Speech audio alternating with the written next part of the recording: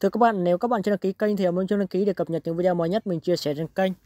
Trong video hôm nay mình sẽ hướng dẫn mọi người tích hợp mạng mainet của cái mạng Kucoin nhé, tức là mạng KCC mainet. Như các bạn biết đấy, thì hiện nay thì có rất nhiều mạng mainnet nó đã được tích hợp lên ví Metamask rồi. Thì mình cũng làm một video hướng dẫn mọi người khá là hai video hướng dẫn mọi người tích hợp mạng rồi, đúng không? Có một video tổng hợp tích hợp mạng tất cả các loại mạng mainnet rồi. Thì hôm nay mình sẽ làm riêng cho mọi người một cái mạng Kucoin chain để mọi người tích hợp vào ví Metamask cho mọi người nhé. Thì mình chỉ hướng dẫn qua thôi thì mọi người sẽ hiểu, đúng không ạ? Những cái thông số của tất cả các mạng mainnet mình sẽ để phần mô tả cho mọi người một cái link, mọi người có thể mở vào cái link này và mọi người mở ra thì trong đấy sẽ có tất cả các cái mạng mainnet mà nó được tích hợp trên ví Metamask. Thì những cái link này thì mọi người chỉ cần xem video mình làm một lần thì mọi người có thể tích hợp được tất cả các cái mạng này nhé. Hôm nay mình sẽ hướng dẫn mọi người làm cả trên máy tính và cả trên điện thoại nhé. Thì đầu tiên mọi người sẽ làm trên máy tính điện thoại trước này. Thì hầu như anh em đã làm Airdrop thì tất nhiên phải có một cái ví Metamask, đúng không ạ? Thì bây giờ mọi người sẽ mở ví Metamask lên cho mình. Ở đây mọi người sẽ mở ví Metamask cho mình này.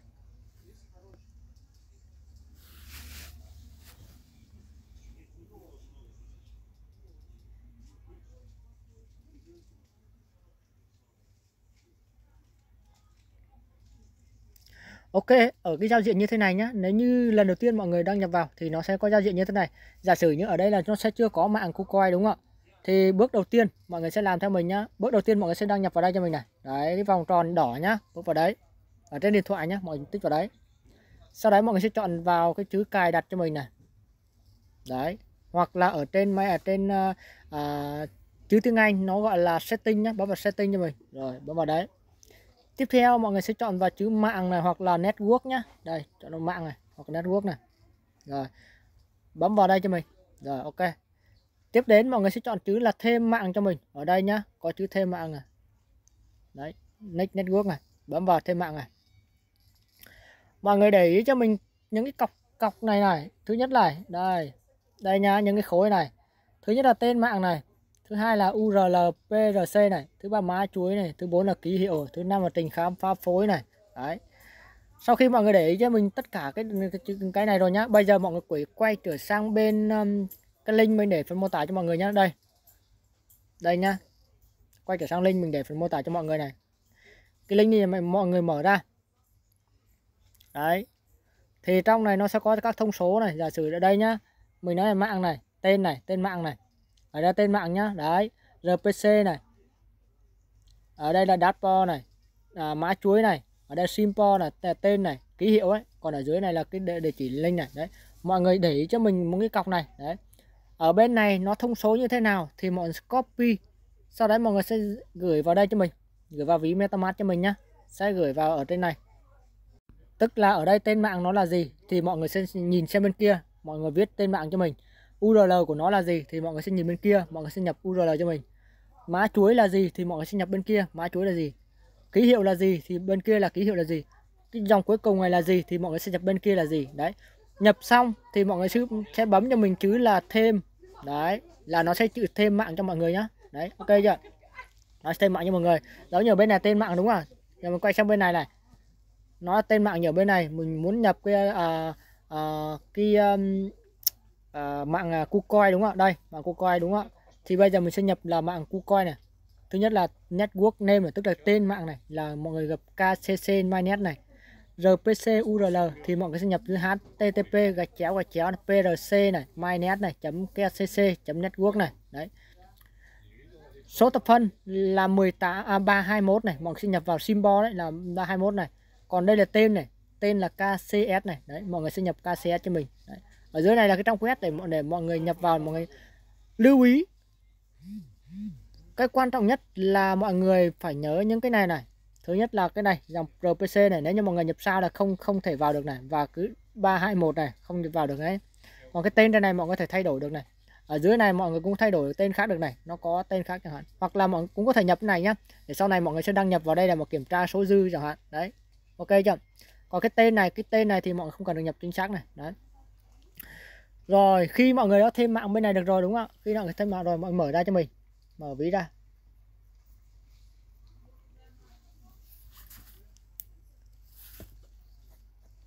ở cái phần giao diện mọi người thêm mạng xong rồi thì nó sẽ giao diện như thế này. Khi mọi người làm Airdrop, mình nói bảo mọi người nhập địa chỉ ví BSC hoặc địa chỉ ví Kucoin thì mọi người sẽ bấm vào chữ ví này. Đấy. Sau đấy mọi người bấm vào đây.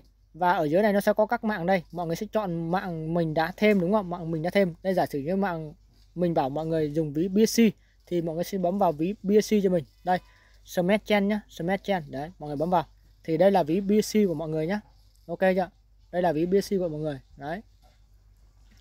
Rồi đây là vừa rồi mình hướng dẫn trên điện thoại đúng không ạ? Bây giờ đến sang máy tính đúng không ạ? Thì máy tính thì mình không có máy tính nhưng mà mình có một cái trình duyệt nó giống như máy tính nhá. Thì đấy là trình duyệt kiwi này nhá, trình duyệt kiwi. Thì ở trên này thì nó có giống như máy tính, sẽ bấm vào ba gạch này. Đây, nó tích hợp ví Metamask, ví Binance, các loại ví ở trên này luôn nhá. Đấy. Thì mọi người có thể tải về ứng dụng này để mọi người có thể trải nghiệm cái ứng dụng này nhá. Thì cũng như ở trên này thôi, nó giống như trên máy tính thôi. Mọi người sẽ bấm lên này, mọi người sẽ nhập mật khẩu ra này. Ok, khi mọi người nhập mật khẩu xong thì nó trên này thì nó giao diện nó khác nhá. Khi mọi người muốn thêm ở trên này thì mọi người sẽ bấm vào đây cho mình này, bấm vào ba gạch này. Ở trên điện thoại, ở trên máy tính thì bấm ba gạch cho mình. Đấy. Đúng không ta? Không, mọi người bấm vào phần đây, bấm vào đây nhá. Đây mình sẽ quanh tròn cho mọi người thấy này. Đấy, bấm vào đây nhá. Giả sử ở đây là máy tính nhá, mọi người nhớ đây là máy tính nhá, bấm vào đây cho mình. Rồi. Sau đó mà kéo xuống dưới này có chữ này RPC tùy chỉnh. Đây, có chữ RPC tùy chỉnh. Đây nhá, có chữ RPC tùy chỉnh. Đấy, nó không phải như ở trên điện thoại là bấm vào chữ cài đặt setting đâu. Đấy, bấm vào RPC tùy chỉnh. Đấy. Ở đây nó sẽ có các thông số để mọi người lưu. Đây. Giả sử như ở đây cũng như trên điện thoại thôi. Tên mạng của nó là gì? Mọi người sẽ nhập ở bên cái link mình để phần mô tả cho mọi người. Đấy. URL là gì? Mọi người sẽ copy ở bên kia, sau đấy mời dán vào đây. Đấy.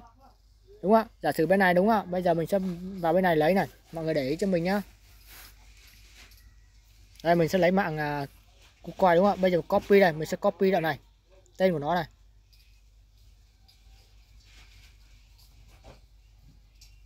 Chép này, rồi ok, quay trở sang bên ví này. Rồi mình nhập vào đây. Giá này rồi ok, tiếp theo URL đúng không ạ? Mình lại tiếp tục copy bên này. Rồi chép này. 321 KCC. Rồi, ở đây mã chuối là 321 này. Rồi. Ở đây là KCC này. Ok, rồi, tiếp tục cái cuối cùng đúng không ạ? Cái cuối cùng. Chép này, rồi ok, quay sang bên này. Rồi. Sau khi nhập xong thì mọi người sẽ bấm vào lưu, bấm lưu cho mình nhá, bấm lưu luôn này.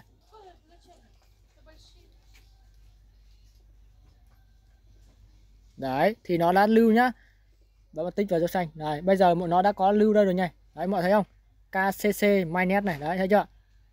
Đấy chưa? Giờ nó sang mạng khác rồi đúng không? Đấy. Rất đơn giản đúng không ạ? Đây giờ mình đã có mạng KCC này. Đấy mọi người thấy không? Một cái điện thoại mà mọi người có thể lưu rất nhiều mạng ở trên này nhá. Đấy. Ok, thì vừa rồi mình đã hướng dẫn mọi người tích hợp mạng KCC ở trên ví Metamask trên điện thoại cũng như trên máy tính nhá. Thì bây giờ anh em có thể tích hợp tất cả các cái mạng mainet ở trên ví Metamask cho mình nhá. Sau này anh em có thể tham gia. Còn mình lưu ý là cái mạng Polygon này thì mọi người phải một cái mạng Polygon nhá. Đây, Polygon Matic này. Thì hiện nay thì nó đã có ở trên ví Trust Wallet rồi. Thì anh em cũng có thể lấy ví Trust Wallet để mọi người có thể tích hợp mạng Polygon nhé. Giả sử trên này này, mọi người sẽ chọn mạng Polygon này. Ở đây nhá, có từ Ethereum này, mọi người chọn Polygon này. Hiện nay Polygon Network nó có trên này rồi nhá. Đây, đấy thì mọi người thể dùng trên này. Đấy, trên ví Trust Wallet. Riêng mạng Polygon mọi người dùng ví Trust Wallet được nhá. Đấy. Chứ còn những các mạng khác thì mọi người cần phải dùng ví Metamask. Đấy. BSC hoặc là ETH thì mọi người cũng có thể dùng hai ví. Đấy, ok chưa? Rồi. Ok, tạm biệt mọi người. Hẹn mọi người những video tiếp theo. Và cho mình một nút like, nút đăng ký kênh nếu cảm thấy video này có ý nghĩa nha. Tạm biệt mọi người.